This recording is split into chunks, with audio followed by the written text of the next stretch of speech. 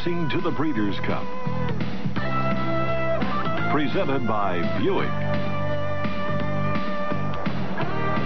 We're at Monmouth Park on the Jersey Shore, where this summertime retreat becomes the first stop on our way to the Breeders' Cup, set for October 28th at Belmont Park.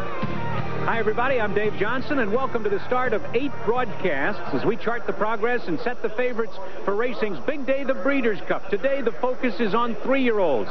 We'll have the Grade 2 Jim Dandy from Saratoga. That's the upstate New York prep for the Travers 3 weeks ahead. And here it's the $500,000 Grade 1 Haskell, a 3-year-old handicap with a swing of weights from 112 up to 120 at 1 1/8 on the main track, which is labeled fast. It's a beautiful, breezy Sunday afternoon. The temperatures are in the high 80s. Let's take a look at our television schedule through Breeders' Cup Day. Next week, we'll be at Saratoga. Older stars in the Whitney Handicap. Then to the West Coast for the $1 Million Pacific Classic. End of the month, back to Saratoga for the Saratoga Cup in the Beverly D. And the next day, then on Sunday, the 27th, we'll look at the 2-year-olds in the Hopeful, and we'll see top turf horses in the Arlington Million from Chicago. Super Saturday, always a precursor to the Breeders' Cup. End of September, the final big 3-year-old race, the Super Derby. And the week before the Breeders' Cup, we'll bring you up to speed on all of the divisions in our Breeders' Cup special. Well, an early arrival from Saratoga this morning, Charles C. Caddy, who's been watching the 3-year-olds get ready for the Jim Dandy up there and the Haskell down here. Well, now that the Triple Crown is over, the focus for all the 3-year-olds is the Breeders' Cup as they prepare to meet their elders in the Breeders' Cup Classic. And 3-year-olds have traditionally fared very well in the Breeders' Cup Classic. They've won 5 of the 11, including Concern just last year. Well, today's race is one of the last time the top 3-year-olds will race exclusively in their own age group. So let's take a look at the field and see who we have here. Scratch number 1, Pat and Jack. Blue Tuzmani with Chris DiCarlo, big price at 15-1 in the morning line. Mighty McGee, 15-1 with Tony Black. John and Pat, 20 with Chucky Lopez. Wild Sin, the wire-to-wire winner of the Bluegrass earlier this spring. Tommy Turner rides 10-1. Reality Road with Mike Luzzy, fresh from his victory aboard Curie's Clown yesterday in the Sword Dancer at Saratoga, is 15-1. Citadine, solid stakes performer with Eddie Maple, starts at 6. Kingdom City with Perret at 15. The lone filly in the contest, Serena's Song. Gary Stevens in from California to ride the morning line favorite at 5-2. Pyramid Peak with Herb McCauley, second choice at 4. Jealous Crusader, Rick Wilson looking for his 3rd win of the afternoon. And Suave Prospect has drawn the outside post position, and Pat Day will ride. Oh, one more scratch. Bob Newmeyer, who was supposed to be with us on the broadcast today, under the weather up there in Boston. I'm sure you're going to feel better, Bob, with a few winners under your belt. Hey, Charles, what about the word Haskell? This week, every time you hear it, you also hear Serena's Song. Well, anytime you run a filly against the boys, it attracts everyone's attention. And add to it the fact that Serena's Song is the single most accomplished starter in this field of either sex. She's the only Grade 1 stakes winner. She's won 5 of them, plus she's won 4 Grade 2 stakes, including this trouncing of the boys in the Jim Beam Stakes. Oh, she ran away and hid at Turfway Park on April the 1st. It was a field of 7. She was the 4-5 favorite, and she destroyed them. That's Serena's Song beating the boys. She could do it again today. Well, she's obviously very comfortable here at Monmouth Park. She worked well. She's back at her ideal distance. In fact, she's a perfect 3 for 3 at 1 1/8. 1 1/8 also happens to be the distance of the Breeders' Cup Distaff. Well, she will then be part of a very powerful Wayne Lucas contingent. He holds a strong hand just about everywhere except the turf races, and even that can change with him. Well, that's the sports page, the front page of the sports page. Up front, though, the real front page, all this week, the story has been the heat. And to find out, well, what effect it has on racing, let's ask the track announcer here at Monmouth, who will call the race for us today, Larry Coleman. Monmouth Park has always had the reputation of being a racetrack which favors horses on the front end. This is my 2nd year here at Monmouth Park. Last year, I didn't notice it quite that much. However, this year, front runners have been doing extremely well, especially over the last couple of weeks where it's been hot and humid. Front runners have been prevailing here. Yesterday, as an example, only 1 horse was able to come off the pace and win. That horse was only 3 lengths behind at the most in the race. So if you're looking for a horse on the front end in the Haskell, you probably are on the right track, and you're certainly at the right track. And let's meet Larry's boss, the Executive Vice President, General Manager of all racing at the New Jersey Sports Authority. That's Monmouth and the Meadowlands, Hal Handel. Hal, you got a barn full of horses over there waiting for the Breeders' Cup. Yeah, we got lots of horses back there gearing up for the fall campaign, culminating in the Breeders' Cup. As a matter of fact, Timber Country had a terrific work this morning, so one of the stars is getting ready to go again. It's a great place to be for the summer, and also looking forward to the fall, and you're having a good meet, I understand. Yeah, it's a wonderful racetrack. It's a wonderful location at the Jersey Shore, and we've just had a great summer. Attendance is running ahead of last year. Betting on track is ahead of last year. Betting off track is ahead of last year. We've had 2 purse increases already, and we're going to announce a 3rd today, so it's just been a great summer. And what about upstate at the Meadowlands? Things going well there? Yeah, the other racetrack is doing fine, too. We've got the showpiece event next Saturday, the Hamiltonian. We're coming off a record Meadowlands pace, and it's been just a wonderful summer. We'll see you at the Breeders' Cup? At Belmont Park. Okay, very good. Thanks very much, Al. Well, the Breeders' Cup is 3 months and 2 hours away. Breeders' Cup Day, October the 28th, just 3 months from this weekend, and Belmont Park, 2 hours north. We're on our way. And welcome back to Monmouth Park and our live coverage of the Haskell as we race to the Breeders' Cup. Say, look at that great shot of the turn for home. And Sundays has become a real family day with all the picnics going on underneath those great picnic tables out there at the top of the stretch. Well, let's take a quick look as we look forward to the Breeders' Cup Classic. Here's the future book odds from Caesars for that 1.25 mile race on the main track. Cigar, who's won 9 straight, is the early favorite at 2-1. Concern, who won last year's Classic, is at 9-2. Thunder Gulch, Derby and Belmont winner, and a 3-year-old is at 6. And 3 horses who we'll see in the Haskell at big prices. And, of course, that could change depending on what happens today down here in the Haskell.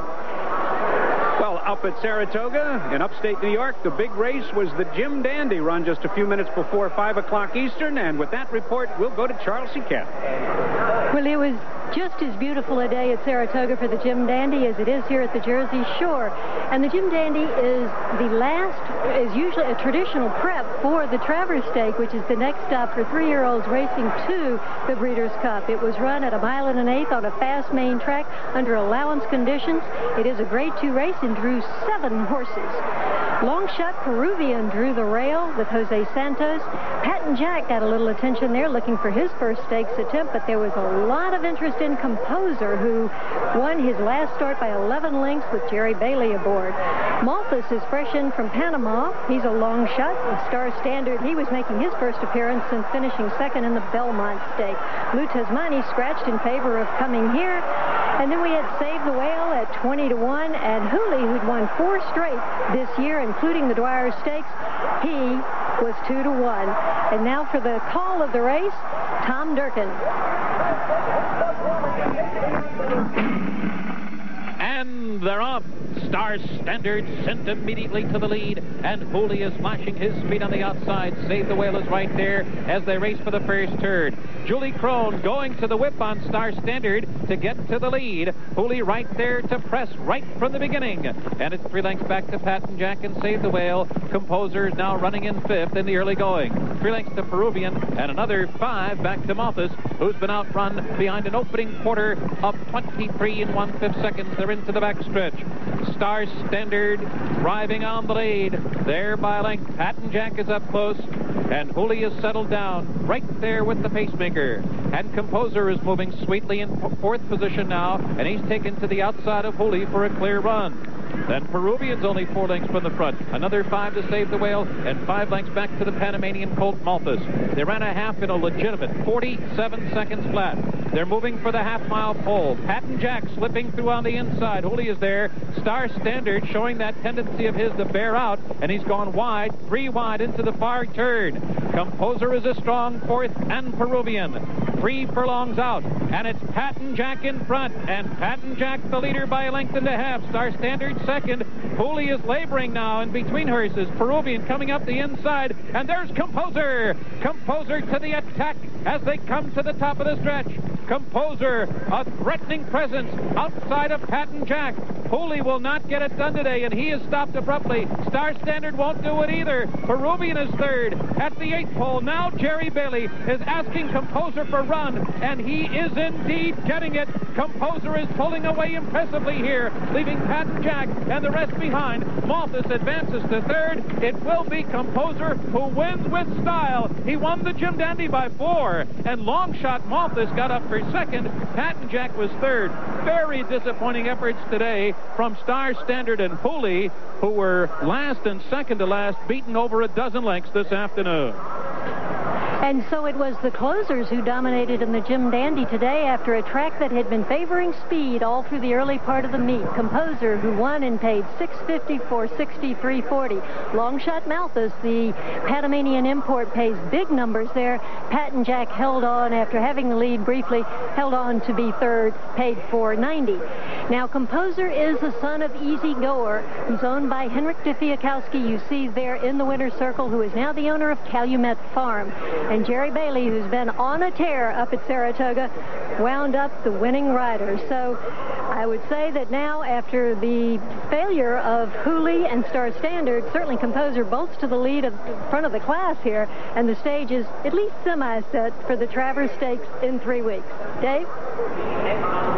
And as we watch the stretch drive again, you just have to remember that no matter what kind of a horse Jerry Bailey's on, whether it's a favorite like this one or a long shot on the turf or on the dirt, sprint or a distance, he is so dangerous. Jerry Bailey again to the winner's circle, this time winning the Jim Dandy. Well, Amriel Haskell was the first president of Monmouth Park. Today's race named in his honor, and that's coming up from Monmouth. Stay with us. You know, no trainer has enjoyed more success on Breeders' Cup Championship Day than Dwayne Lucas, with a record of 12 wins. 2 of those came last year. Timber Country in the Juvenile, and that memorable stretch drive in the Juvenile fillies between Flanders and Serena's Song.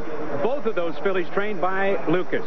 So it's no wonder that he's eagerly looking forward to this year's edition of the Breeders' Cup on October the 28th.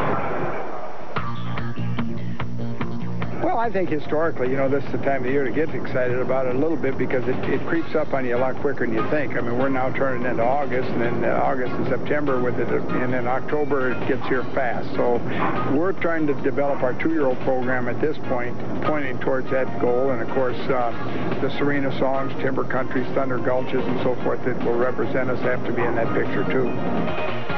Serena's Song is pointed for the Breeders' Cup Distaff, a race Lucas has already won 3 times. But why has Lucas chosen the Haskell instead of potentially easier races against her own gender? Well, in looking at the whole big picture, the Haskell seemed to be the best fit. And again, I think a lot of times managing these horses is very important. What we're trying to do here is get her into a 1 1/8 2-turn race. And this one, $500,000. Well, you could argue colts against fillies, but if you're a purist and look at just objectively the speed numbers on her and handicapping figures, they probably appeal to the handicapper in this race too. She should go favorite in this race, regardless of who enters.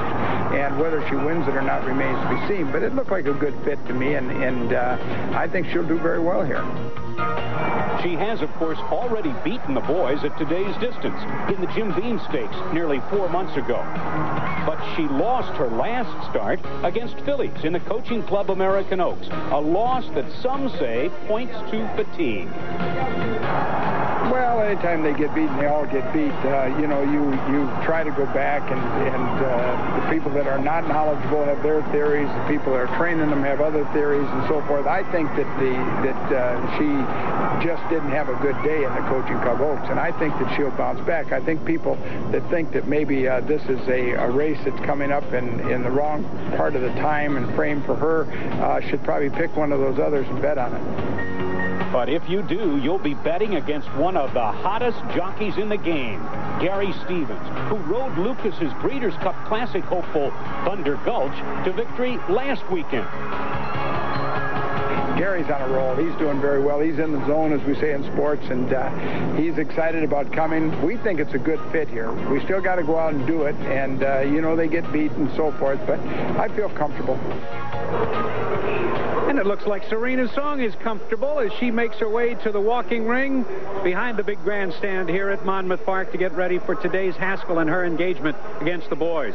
Well, D. Wayne Lucas is just half of the most successful twosome right now in thoroughbred racing. It just seems like every Grade 1 race, at least since the Kentucky Derby, it's either trained by Wayne Lucas or ridden by Gary Stevens. Gary Stevens, with 6 Grade 1 wins since the Kentucky Derby, is with Charles C. right now. Well, Gary Stevens has ridden the winners of 3 Breeders' Cup races, and I'm sure he would like to make it at least 4 aboard Serena's Song this year. But first, Gary, we got to come back off the loss in the coaching club, American Oaks, at 1 1/4 miles. She finished second. You had the lead. What happened, and when did you know you were in trouble? Well, I had my first fears entering the 3/8 pole. I felt that I had a lot of horse underneath me, and I tried to scoot away from Golden Brie and take her out of the race, and wasn't able to. I punched on her, and she didn't really respond in her normal fashion that she does. Actually, as we entered the stretch, I felt Golden Brie come up on her hip. My filly was tiring pretty good, but inside the 8th pole, she kind of gave me a second glimmer of hope. She's got so much heart and determination. You can see her really digging in right here, just trying to give me everything that she's got left, and right at this point, it's just a matter of getting her across the finish line in second and taking care of her. But you know, it still wasn't a bad race, and like I say, she's got a lot of heart and determination. We come back to 1 1/8 miles today, and Wayne's cranked her up a little bit for this race, gone back to his normal training regimen with her, and I'd look for the same Serena Song today that we've seen in the past. And even though there's a lot of speed in this race, she doesn't have to have the lead early on. In fact, in your 3 rides, she hasn't had the lead in the early part. No, she hasn't. She definitely doesn't have to have the lead, but the main thing about this filly, you just don't want to get in her way.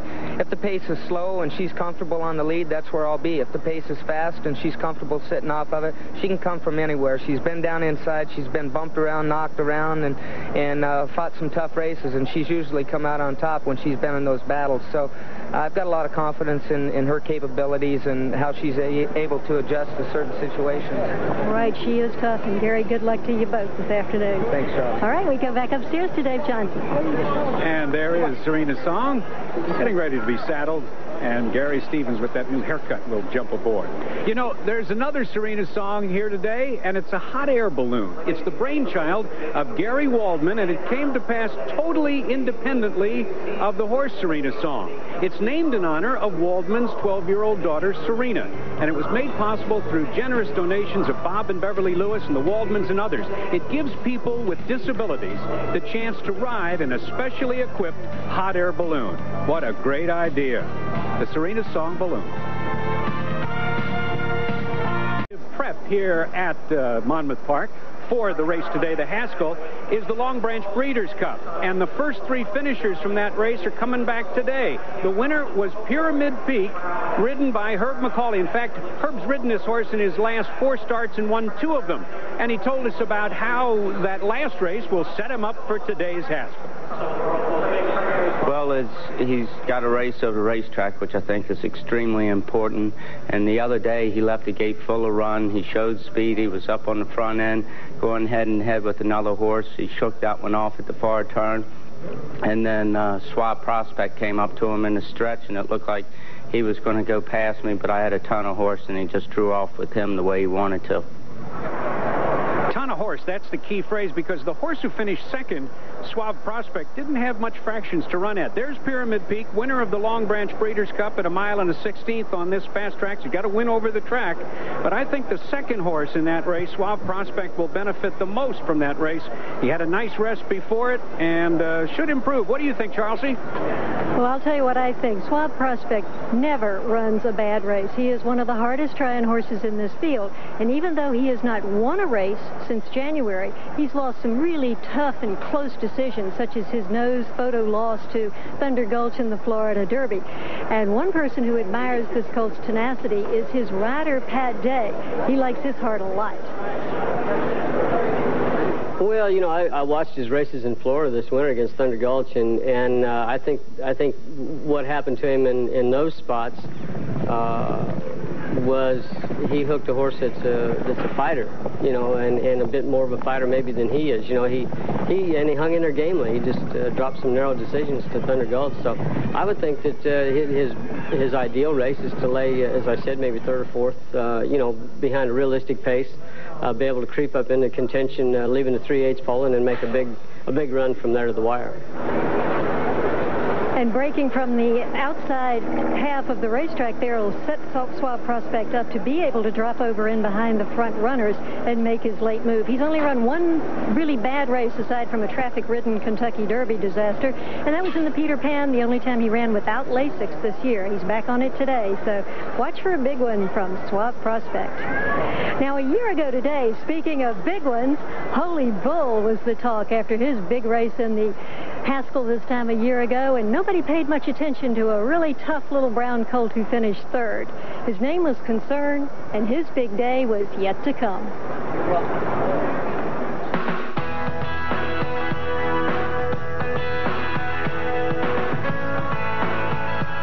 In the early stages of last year's Breeders' Cup Classic, Concern was in his familiar spot at the rear of the pack.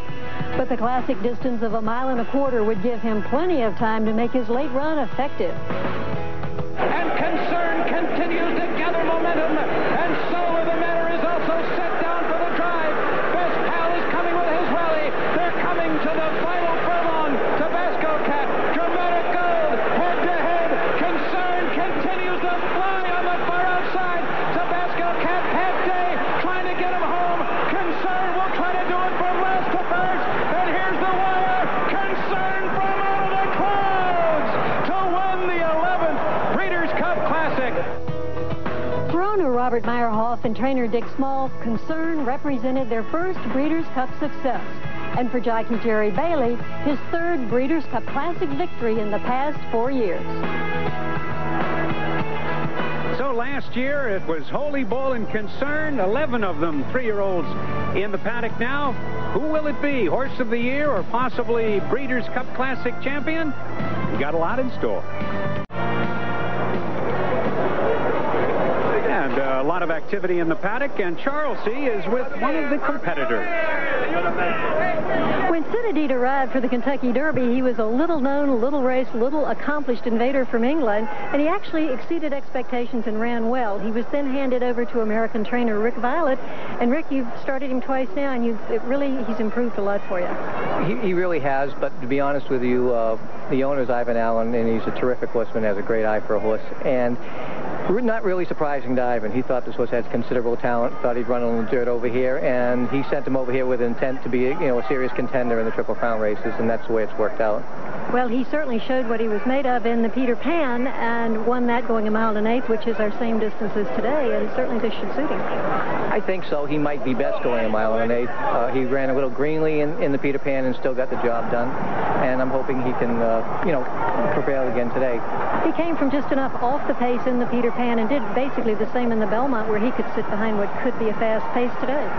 He really did. I mean, it was a fast pace that day. He kind of ran 2 races. He pressed the lead for a little bit, took a breather, and then came running again. I don't think he'll be able to do that against this field. I think he has to run kind of a steady race behind the pace and hopefully make one move and be in front of Goliath. You'll be trying. Good luck to you, Rick. Thanks a lot, and we'll go back up to Dave Johnson for the post parade. And the folks here are trying to pick a winner, but they're taking a quick check of the tote board, and let's do that too. Pat and Jack was scratched. Blue Tuzmani, that's a huge price. I mean, you don't expect him to be favored, but 35 to 1 is very big. And Mighty McGee is at 80. John and Pat at 25, and that's the price on the front-running Wild Sin. Reality Road, 45 to 1. Citadine, trained by Rick Violet, who we just met with Charles C., is 3.5 to 1. Kingdom City is at 5 to 1. Serena Song, the 7 to 5 choice. Pyramid Peak up to a very generous 8 to 1. Jealous Crusader is at 50, and Suave Prospect at 5 to 1. So let's meet the field for the 1995 Haskell. Of course, Pat and Jack stayed at Saratoga to run in the Jim Dandy. Here is Blue Tuzmani, raced in Italy as a 2-year-old, was 3 wins and 5 starts there last year. Came here and promptly won the Withers, and then ran poorly at his last start, the Dwyer. But you can throw that race out because it was in the mud. Krista Carlo has won the Haskell before, and they're 6 pounds off today. Mighty McGee working well, best if up front early, but that's the trouble because there's lots of speed in here. Big question mark is the distance. He seems to back up at 1 1/8 miles. Next Next in line is John and Pat. Steps way up in class. How good is he? Well, he's 3 for 3 in 1995. He's versatile. He can go to the front, come from behind. Mile and 70 yards is the farthest he's been. He won his last out. We'll find out how good this one, trained by John Forbes, is in just a few minutes. And number 5 is Wild Sin. I'm still scratching my head about how he won the Bluegrass wire-to-wire with those slow fractions. Randy Romero rode him back in April. He's reunited today with Tommy Turner, who won an allowance race on him at Gulfstream Park, and I expect he'll try and get to the front again. Wild Sin hasn't done much, though, since the Bluegrass. Here's Reality Road, another early speedster, and ridden by Mike Luzzi, a fine addition to the New York rider colony, is down here from Saratoga wearing the orange and black silks today. Pat Kelly trains Reality Road. Here's Citadine, a solid stakes performer in Europe and here. 2 wins in England as a 2-year-old last year. A smashing off-the-pace performance in the Peter Pan after a dismal showing in the Kentucky Derby. Trouble last out in the Belmont. He still finished 3rd. He's solid. And Eddie Maples already had a winner here today. Here's Kingdom City looking for his 4th straight win. He wintered at the fairgrounds in New Orleans. Always a nice place to winter. Blossomed in Kentucky. How good is he? They still don't know. He's won his last 3. He's looking for 4 straight. And that's Craig Perret in the irons. And there's Serena's Song, the horse to beat, the lone filly. She's frisky in the post parade, too. Speed, class, courage, and a jockey that just seems to win everything. That's Serena's Song and Gary Stevens, trained by Wayne Lucas, of course. Number 10 is Pyramid Peak.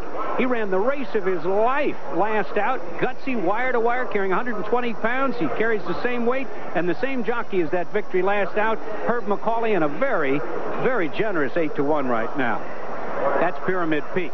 Loves the track. Jealous Crusader tries 2 turns for only the 2nd time. He was 2nd in a 1 1/16 allowance race against older horses, but he only had 5 starts so far in his career, 3 wins in 2 seconds. And Rick Wilson looks for his 3rd winner of the day. And Suave Prospect, who earlier this year in Florida, beaten a nose and a neck by Thunder Gulch, who then went on to win the Kentucky Derby and the Belmont and the Swaps a week or so ago. Very bad post position, way on the outside, but if anybody can overcome it, Pat Day can. That's the field. And we're just a few minutes away from the Haskell 1995 Who Do You Like? Come on back and watch the race.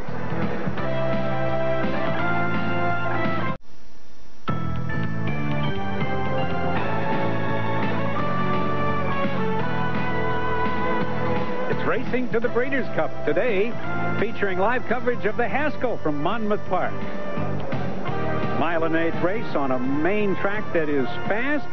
And let's take a quick look at the tote board to see what kind of prices we have on the 11 3-year-olds ready to race that 9 furlong distance. Pat and Jack Scratch, Bluetooth Bonnie. I still think that's a big price at 35. Mighty McGee, 80. John and Pat, 25. Wild Sin, 25. Reality Road, 45. And look how the favorites drew toward the outside of the starting gate. Citadine at 3.5-1 is the second choice with Eddie Maple. Kingdom City at 5. Serena's Song, 7-5 favorite. Pyramid Peak is at 7-1. Jealous Crusader up to 45, and Suave Prospect is at 5-1. Well, Serena's Song is the horse to beat, but 7-5 is too low of a price. We're looking for just a little bit of a long shot. Today's Budweiser long shot.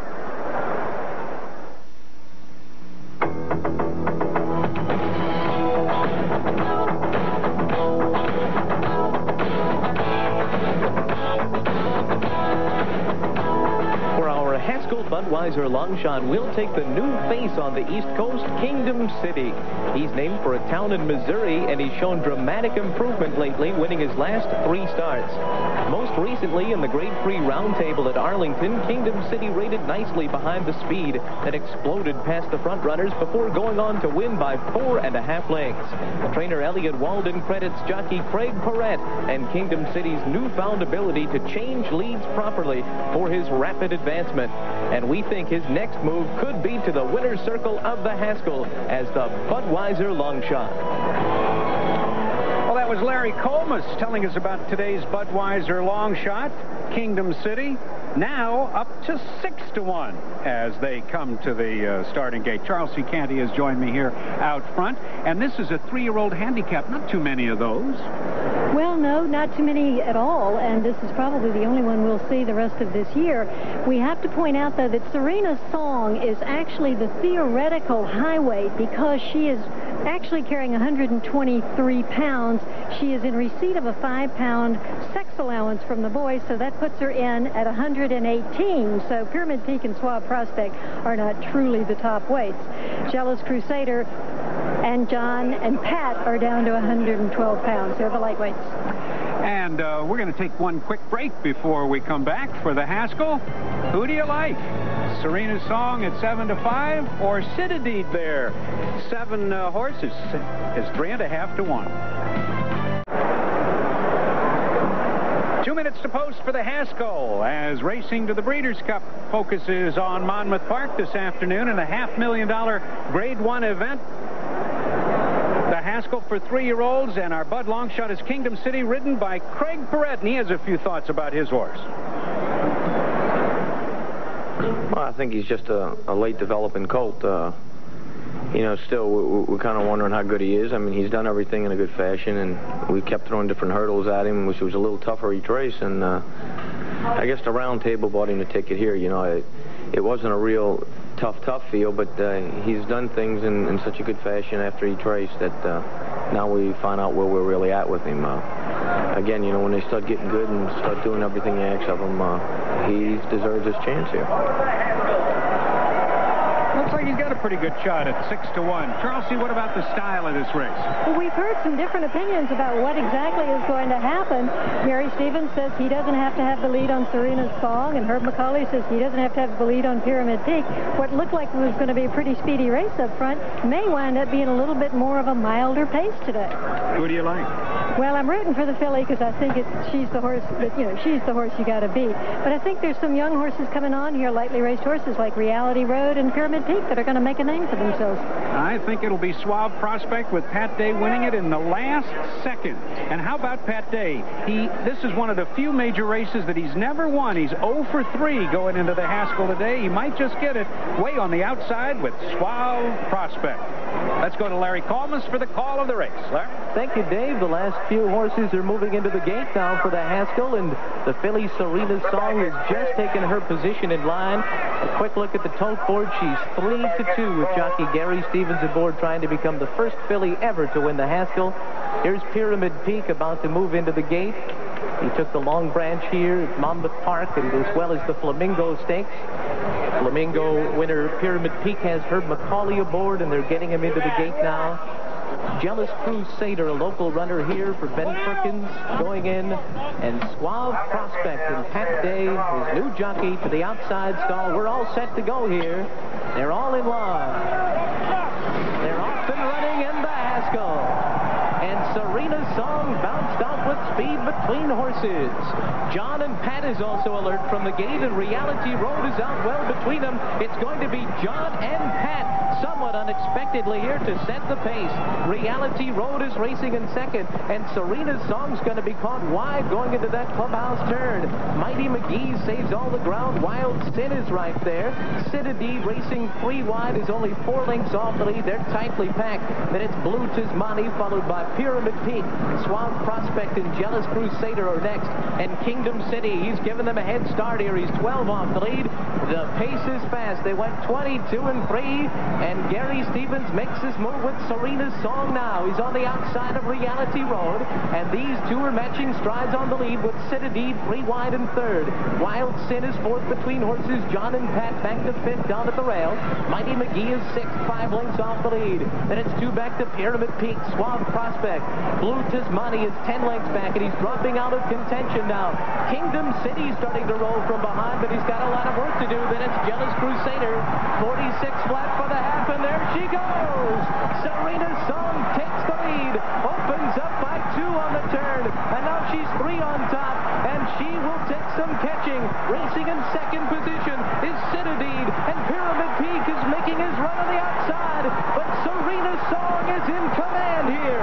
She went 3/4 and 1/10 and 2, and Gary Stevens is riding Serena's Song to a winning effort in the Haskell. It's going to be the filly over the board, but now Pyramid Peak is coming on.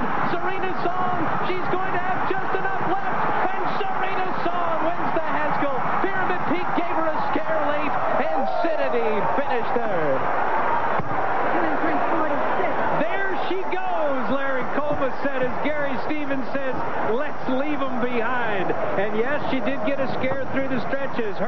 nearly brought Pyramid Peak dangerously close with a 16th of a mile to go. But it was the filly with the class and the speed, beating the boys again. Unofficially in 1:48.4. Charlesy, let's take another look.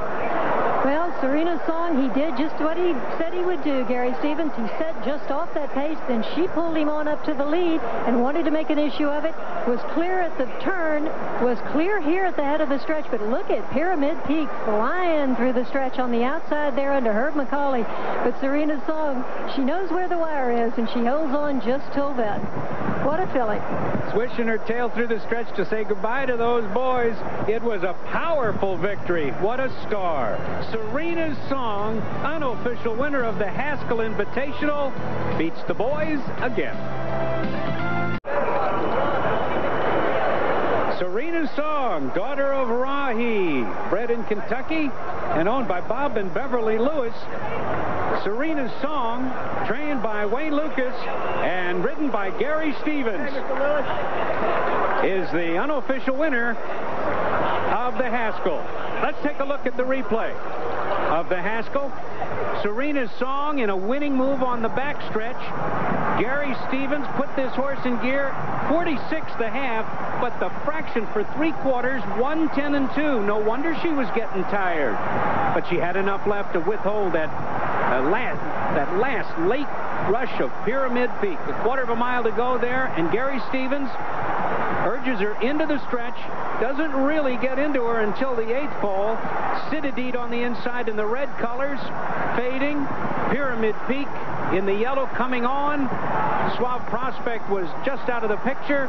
And now it is Serena's song desperately trying to hold on after that quick 3/4 in 1:10.2. But she doesn't. What a filly. This was a brilliant effort.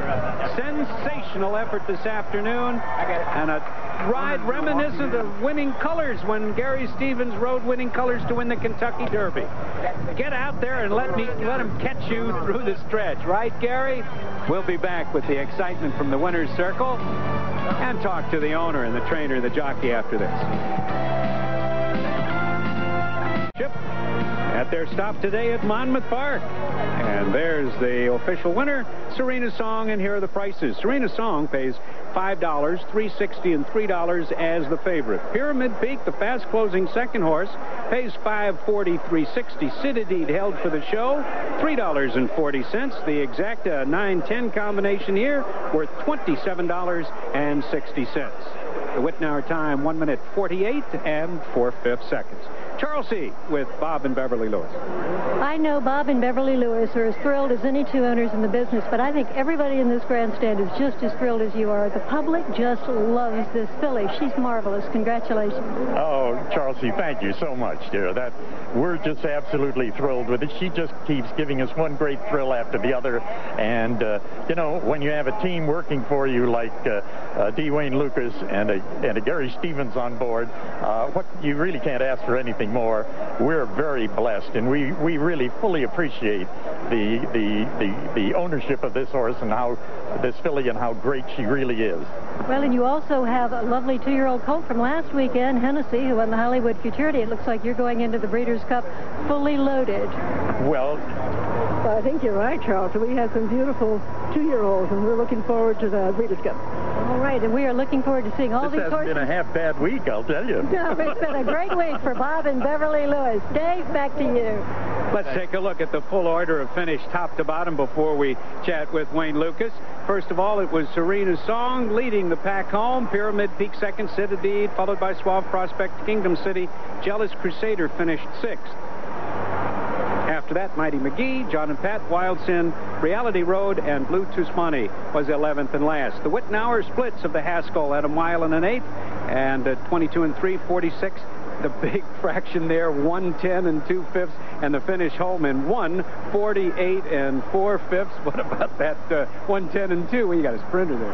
Well, you know, I felt if we could get a little over 10, we had a chance. Gary decided to make a little bit of a premature move at the 3/8 pole, and whenever you do that, you know, you're going to open up a little bit, and then sometimes the last 16th looks a little bit like you're losing your ground. But anytime you do that, unless you're riding Secretariat, you're always going to look a little late at the wire. She was sensational today, wasn't she? I think she was. She saddled well. She schooled well since she got here. And here I thought her action was beautiful, and I felt very good about her right here. Now, this is where I was talking about. I thought Gary said, well, let's see if you can catch me if you can attitude here. And right at the quarter pole there, she's running easy. It's going to take a 22 flat quarter to run by her here, and that isn't going to happen with those behind her. Sid Adita's second Pyramid Peak. Did he give you any kind of a scare? Well, again, she's getting a little late at the wire, but then when you open up like that, that'll happen. I thought the race was very formful with her, and then the next three horses, it plotted about like that. Maybe handicappers that are playing the triple were doing all right. Any chance she'll run someplace else before the Distaff Breeders' Cup? I think there's possibly one more race. There's a Gazelle in New York, and I'd like to get a track, one more race over the track at Belmont, but no more than one. Thanks a million. Congratulations. Winning trainer Wayne Lucas. Back to you, Charles C. All I can tell you is that the Breeders' Cup Distaff will be some kind of horse race this year, with Heavenly Prize running the way she's running. She is nominated to the Whitney Stakes next weekend. I don't know whether she'll start there or not, but eventually these two fillies will meet, and what a race that will be. We'll all look forward to that, and we'll go back right now to Dave Johnson. Thanks, Charles C. Well, our next telecast will be next Saturday afternoon. We're on for an hour live, 4:30 to 5:30 from Saratoga, and a featured event is the Whitney. Following next right here on ESPN, the Baseball Hall of Fame inductions. Serena's song, Champ Again. Racing to the Breeders' Cup, featuring the 1995 Haskell Invitational, has been brought to you by the Breeders' Cup, racing's $10 million championship.